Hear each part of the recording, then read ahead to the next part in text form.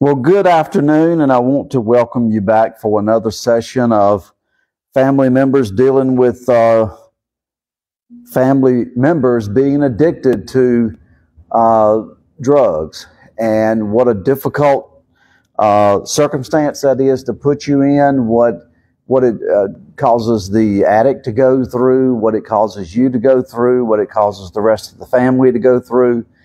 Because the matter of the fact is that addiction affects the entire family. And that can extend even to children that are grown and married, and one of their parents is in addiction. Because it does impact you. It impacts people that care about you. And the reason it does is it's very difficult to watch someone destroy themselves. And when someone is in addiction, that's exactly the trail they're on, is destruction of themselves. God doesn't want us to do that. God tells us that our body is a temple, and that we should not damage the temple. If we damage the temple, God will destroy the temple. That's scriptural. But today I want to try to focus on when the family is dealing with a situation when the member suffering from addiction seems to be at a stalemate. You see, we have this method that we go by called the 12 steps. And you go through and you look at it, and the first one always has to be first. And that is, you have to admit that you have a problem.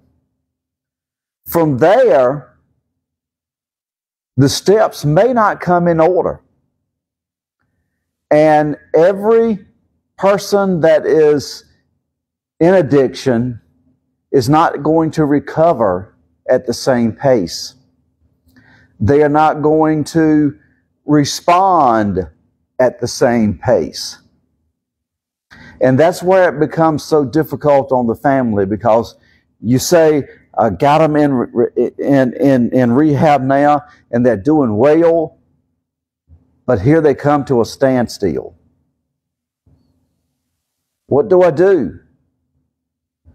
Well, just like until that person admitted that they had a problem, there is nothing you can do.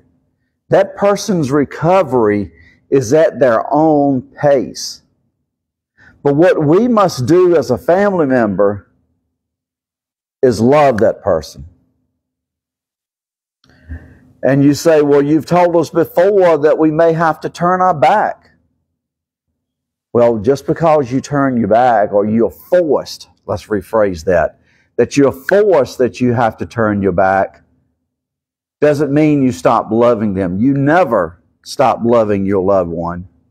They can do some horrible things to you. They can hurt you. But there's not a parent alive that's going to tell me that they stopped loving their child. But that's where it's so important that they have a network of people other than yourself that they can lean on. Because that's where we as Christians come into play with everybody, with all of our fellow Americans, with all of our fellow citizens, with all the fellow population. If you are a Christian, you have to love people. And loving people means more than just doing something good for them. You see, when you love somebody, you care about them. And that caring is genuine, and it's in your heart. And there's more ways to love someone than just saying, I love you. That person that's suffering with addiction, as well as the family member themselves, need someone to say, I'm here for you. That person that's in addiction needs someone that they can talk to. They need an outlet. There's a reason why they have reached a stalemate. And it may be because they are tired of what they're going through. And that's why it's so important that they have that leadership from someone else to guide them to don't give up. And family members, don't give up. Don't ever give up on your loved one. As long as there's breath, with Jesus Christ, there is hope.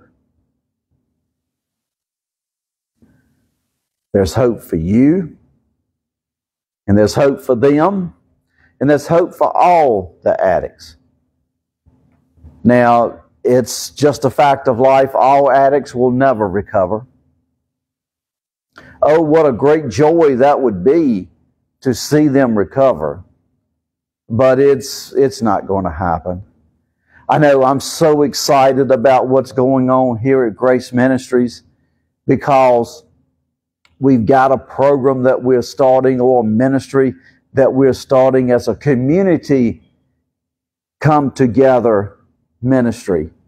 It may be functioning out of Grace Ministries, but it's got to be a community ministry. And that is to help people to find the resources they need to get recovery. Now, preferably it would be faith-based resources, and there are several out there. And we're even trying to raise money to help people that doesn't have funding to get the help that's needed. It's nothing more detrimental to someone than to hear a person that's in addiction say, I want help. And you feel helpless because you don't know what to do. You don't have the money to send them. Some families don't have the money to send them. Some rehab facilities are $30,000 a month. Only the rich can afford that. In Vance County, there are very few rich people. There are very few rich people that can even afford $30,000 a month in Vance County. So that's why we're trying to come together as a community and raise funds, because there are places here in North Carolina that will take a person for up to 12 months for $700. There's another place that will take people for 8 months for, I think it's $350. There's another place that's $250. There's some places that can even be free depending on the person's financial position. But they need someone that can help and guide them. They have been through sheer torment in dealing with their drug addiction. So I'm telling you today, if you're listening to me, whether you are a part of Grace Ministries or not, we are here to try to help you. There is no question in my mind that our community will rise to the occasion, and we will come together and we will make ourselves a stronger community by helping one another. I have had different ideas about this, idea if you want to call it, and the door would close just like that. I said, well, maybe that's not God. Maybe God's not directing me there. Maybe that's something that I want to personally do. But then within a few hours, maybe even a few minutes, another door opens. And another door opens. And people say, I want to give. I want to help. What can I do to help? Our community does care. But our community has been, how do I say this, has had a stigma of people on drugs to where they don't know how to respond. They care about you, but they also don't want you stealing from them. Now, family members, I'm talking to you. Your family member may be stealing from someone. They may steal from you. I know in the recovery meeting Tuesday night, I told somebody, I said, if you need something and you ask me for it, if I can do it, I'm going to give it to you. But if you steal from me, we're going to have a problem. And I was serious about that. Because there's a way out. The family is helpless. They cannot do anything but support their family member that's in addiction. That addiction can be from alcohol to sex addiction to drug addiction, you name it.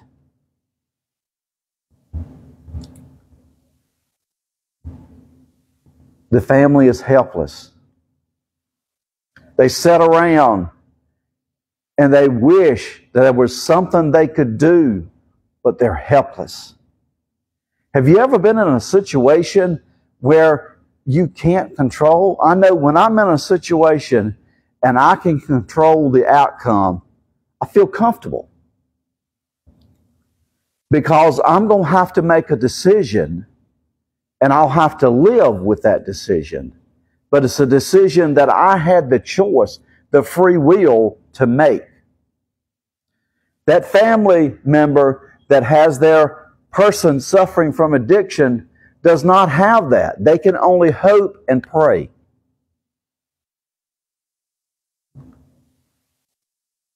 You know, I just realized I didn't start out the way I needed to, but we'll finish the way I needed to.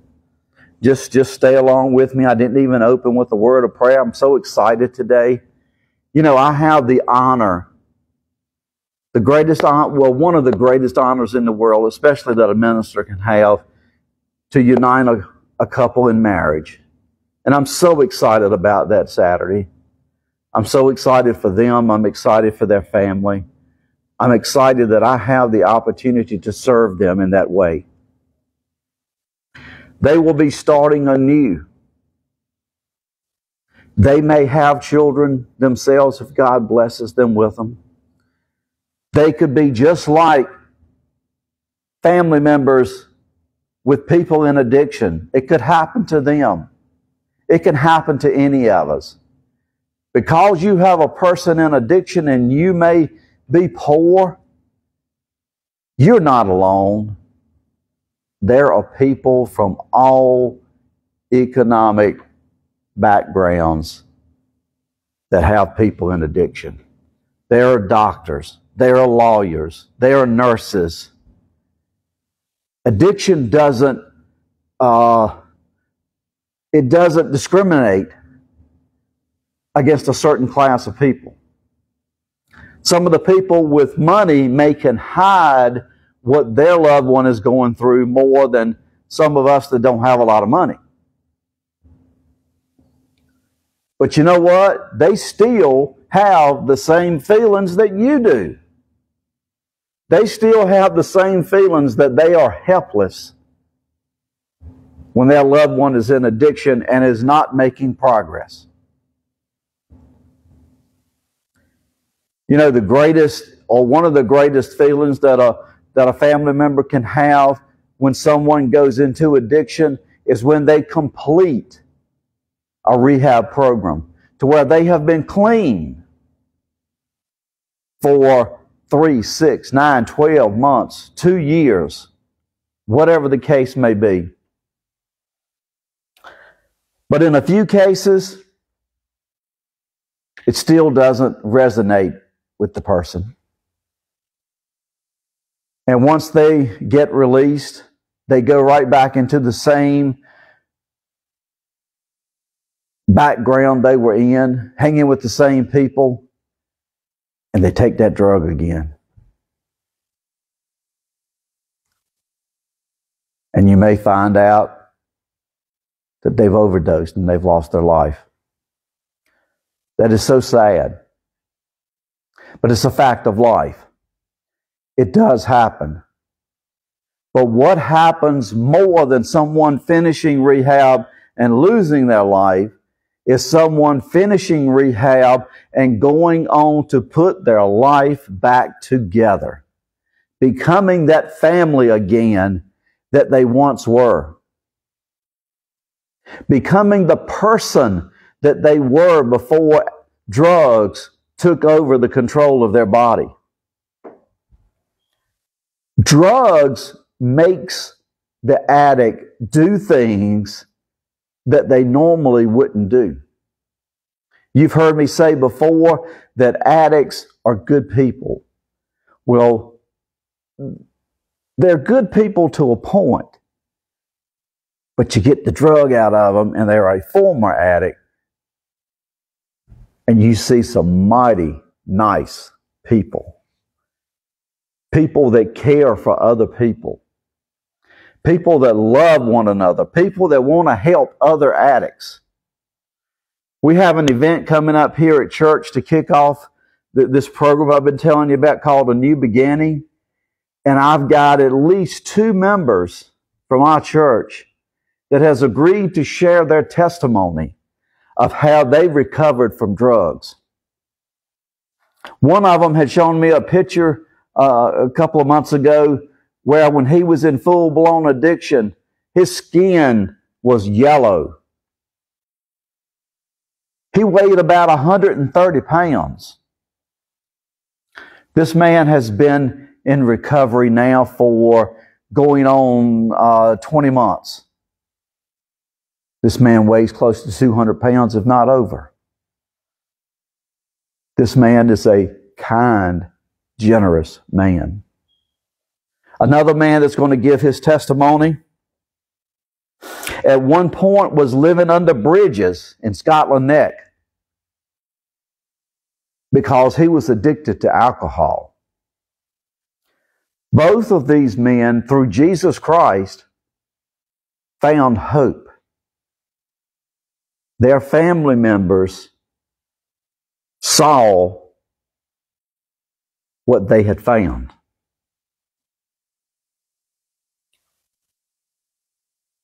I encourage you, come out the first Saturday in October. I don't know what date I just said, but come out the first Saturday in October.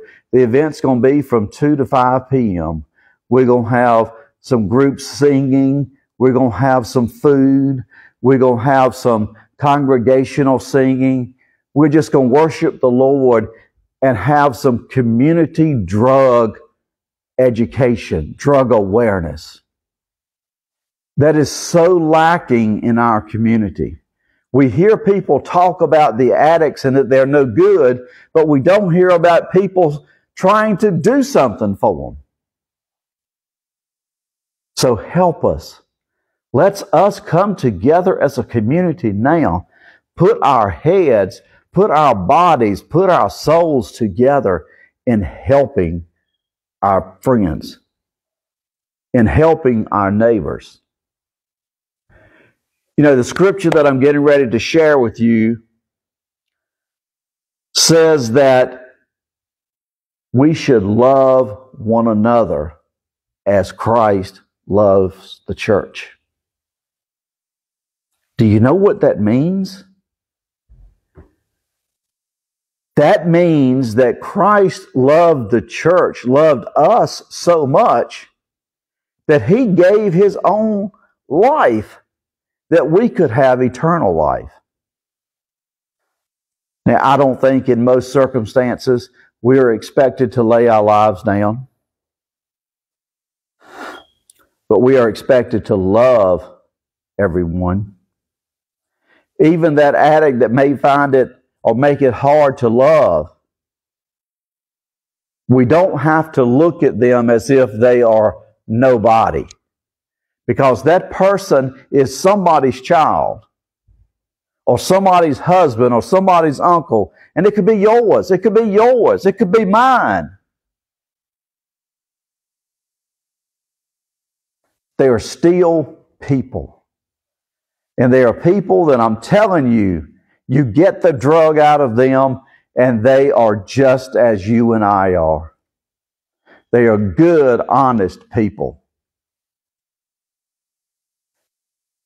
We also want to hopefully work to help people that finish rehab and haven't completed their high school education to have the opportunity to earn a GED. We have a GED program going on here. But in addition to that, if this program can grow enough, maybe we can work with people that finish their GED and wants to go to the next level and maybe earn an associate's degree or learn how to do a trade. The way out of drugs, a lot of people are in drugs because they can't handle the pressure. If any of you have ever been in a situation where you work and you go home and you got bill collectors calling because you don't have enough money to go around, that's stress. You got kids that needs things for school and you can't give it to them, that's stress. Those types of things can lead to drug addiction. So if we can help people gain an education, gain training to where they can get better jobs, just maybe they can make ends meet a little bit better. And they won't have these stresses. They can come home from work in the evenings and rest, watch TV, fish, whatever their normal protocol would be. But if we don't do something, then things will continue to deteriorate. Our community will continue to go downhill. What are you willing to do today? What are you willing to do for that family that has someone in addiction? Are you going to shun them? Or are you going to say, well, I don't want to get too close to them. Their child may come and steal from me. That person is somebody too. And they need a friend. They need somebody to say, I care about you.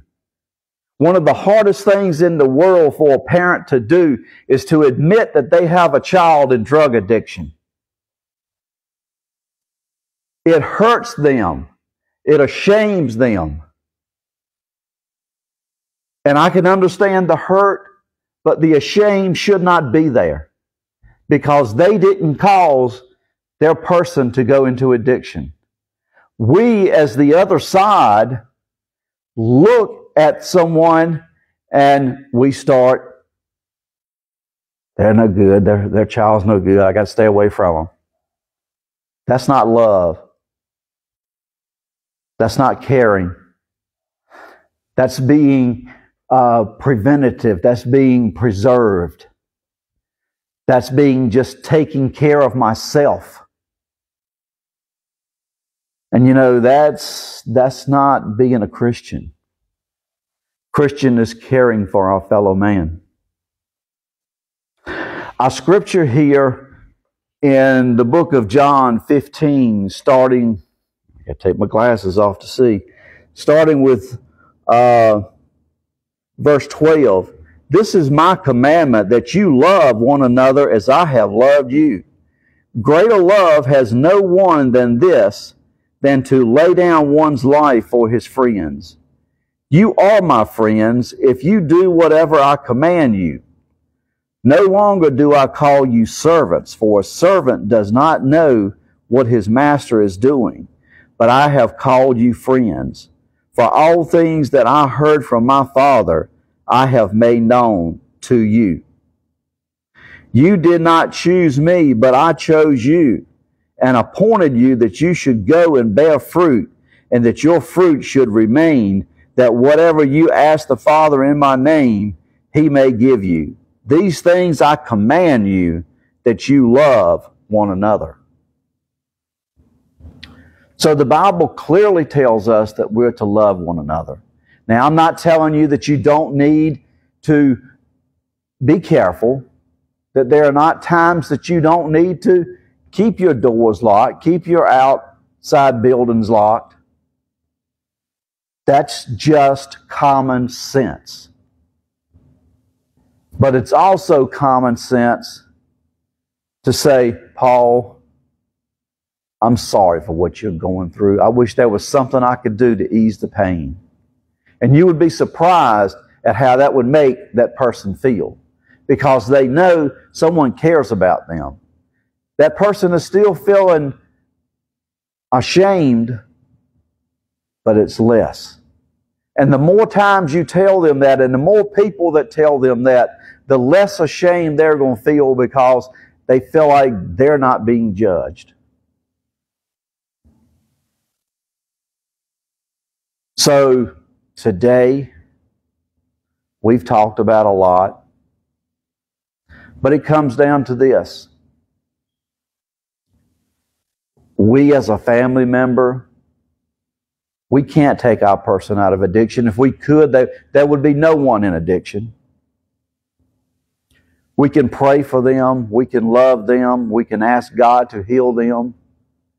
But our loved one has to answer that call. You, as a friend, can also pray for the family that has someone suffering from addiction, as well as the member of the family that is in addiction. And when you see that member that is in addiction, if they are safe to be around, there is nothing wrong with telling them, I love you, brother. You can beat this. They may turn their back, but you never know when that one time that you say something, maybe not right then, maybe not a month from now, but 3 or 4 months from now, that will resonate with them. They will say, you know, that person told me they cared about me, or Jesus loves me. Who is this Jesus person? This Jesus person can heal every one of us in here, can heal everybody that's out there on this video. This Jesus person is our Lord and Savior. He gave His own life for us.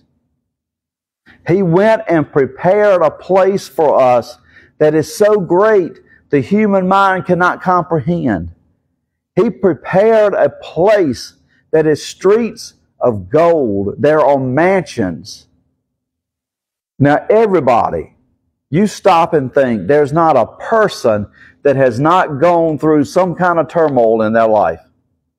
I wish it was, but it's really not possible, I don't think. But imagine to be in heaven and how you felt when you were going through that turmoil, or when your loved one is going through that addiction. And there will be that feeling no more. You've lost a loved one to cancer, and that can be a painful, drawn-out process to watch your loved one reach their demise. See them just go down to nothing. You won't have to do that anymore. You won't have to worry about whether I've got enough money to pay my bills, because it will be nothing but glorious. Praising God. Oh, what a marvelous life that must be. I don't consider myself to have had a horrible life. There have been times I wish I didn't go through, but we did, and we got through them. But I can tell you today that if something happened to me, I know where I'm going. How about you? Do you know if something happened to you driving home today, where you would spend eternity? Would you spend eternity in that place called damnation with hell and fire? Or would you spend it in glory, where there's nothing but happiness? I know what my choice is, and I know how to make that choice. Everybody, please listen to me for just a minute and we'll close. No matter where you're at in your life, no matter what you've been through, If you don't have Jesus in your life, call on Him right now. All you have to do is say, Jesus, I am a sinner. Jesus, I need you in my life. Jesus, I can't do any more than what I'm doing. I can't do anything with my loved one. Well, whether you're a Christian already, God, if you pray that prayer, God can give you the contentment to help you get through this period of time. And if you're not a Christian, He can still do the same thing. You accept Him in your heart as your Savior, and He becomes your Lord. You find yourself doing things that you normally haven't been doing in the past. You find yourself caring for people in ways you never thought possible. You know, here at Grace Ministries, we have a saying, you walk through our door and you're just as good as anybody in that church or just as good as anybody out on the street. No one is going to judge you. I can't promise you that will never happen, but if they judge somebody, they're not going to be around long, because that's not the way we do things. We look at everybody. There's a young man right now that I'm trying to work with, trying to help him get the help that he needs. He knows he has a problem. He admitted to me that he has a problem, and we're working on trying to get him help. But he has made some choices that is making that means more difficult than what it had to be. But he told me last Friday night, he said, you know, this may be the best thing that ever happened to me. I'm looking at things in a different way. God works in mysterious ways. He loves us all.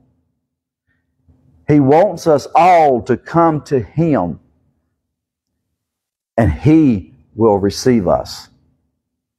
Ask for forgiveness, accept Him in your heart, and you are forgiven. Whether that's a drug addict, drug dealer, murderer, it doesn't matter. That's your past. When you accept Christ as your Savior, He forgets your past. Other people may not, but Christ does. So today, I'm going to beg you, if you're not a Christian, please make that decision today to trust Him. Let Him come in your life and do a work. It won't be all easy, but you'll find your life gets better every day that you live. You will find that He will give you contentment when you turn things over to Him, because He is the Lord of Lords. He is omnipotent. He is powerful. He can do anything. Us ourselves, we're basically powerless. But with God and through God, anything can be accomplished. Let us pray. Lord Jesus, we thank You for this time together. I know this message has been more directed towards the community than to the poor people that have family members in addiction. But Lord, it's an avenue that has to be covered. It's an avenue that we as a community must grow together and must work together and must use Your wisdom and Your talents that You have given us so that we can see an improvement. We can see people coming to You. We can see people getting off drugs. We can see families becoming families again. Lord, if there's someone here that has not or does not know You as their Savior, please put that burden on their heart to accept You today. Lord, life is entirely different when you look to You, Lord. You give us answers. If we have a problem, Lord, You give us a way out. So Jesus, please call on their hearts. Congregation, please answer that call today. Become a child of God. For this I ask in Jesus' name. Amen. Now I want to say one more thing. Becoming a Christian does not give you all the answers. It may not make your family member turn around like that. It may not even convert them at all. But it's going to help you. And you can only control yourself. You can't control anyone else. So today, come to Jesus and let Jesus do a work in your life. Thank you.